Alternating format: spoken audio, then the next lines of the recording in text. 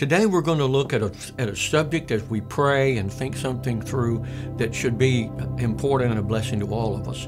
We're going to look at revival. Revival in my heart, revival in our churches. God wants to revive us.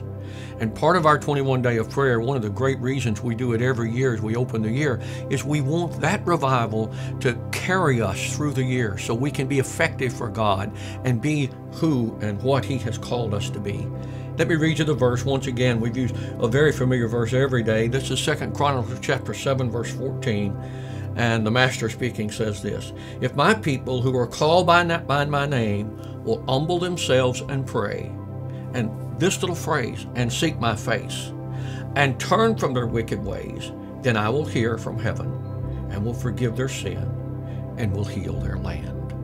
If there's ever been a promise that God has given that we need in America, that really we need in the world, it's this promise. And I want to challenge you. I want to commit myself, not just to today, but beginning today and a little bit later, before I close, I'm going to have a prayer with you. I want to commit myself to do just this. First, I want to humble myself. And would you join me? Let's before God humble ourselves. Let's not wait for Him to have to humble us or for something that happens to bring us humility. Let's realize we can humble ourselves before God because we should be totally grateful for His love and His grace and His mercy, and we are undeserving. If we remember that, we have humility. And He says, if you'll humble yourself and you'll pray, then I'll hear from heaven. There's something that we do. I want to challenge you. I thank you for tuning in now. I thank you for listening now. I thank you because you're about to embark on this time of prayer. I hope for the next hour in your life that you will be able to say, I humbled myself and I prayed. And I want to remind you of what the promise says. It says that God promised, He says, I'll hear from heaven and I'll do two wonderful things for you. And that promise of God is for all of us. We humble ourselves and we pray. And let me get to the last one first. He promises to heal the land.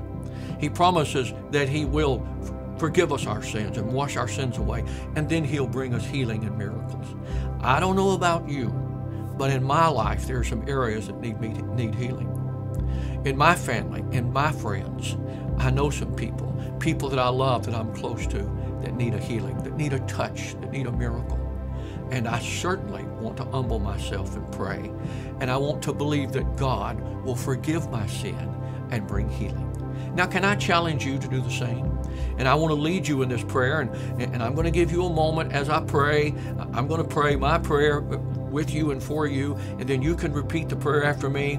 If there's someone around and you can't do that because of embarrassment and people listening, you can do it in your heart. But if you can, verbalize the prayer. Pray it after me and mean it from your heart. And we will move into this, the 14th day of prayer, with expecting God to move in great ways. Now let's pray together. Dear Heavenly Father, I come before you now. And with your grace, I come humbly. I cannot have humility except that you remind me. Remind me of my being undeserving. Remind me of my failures. Remind me how much I need you.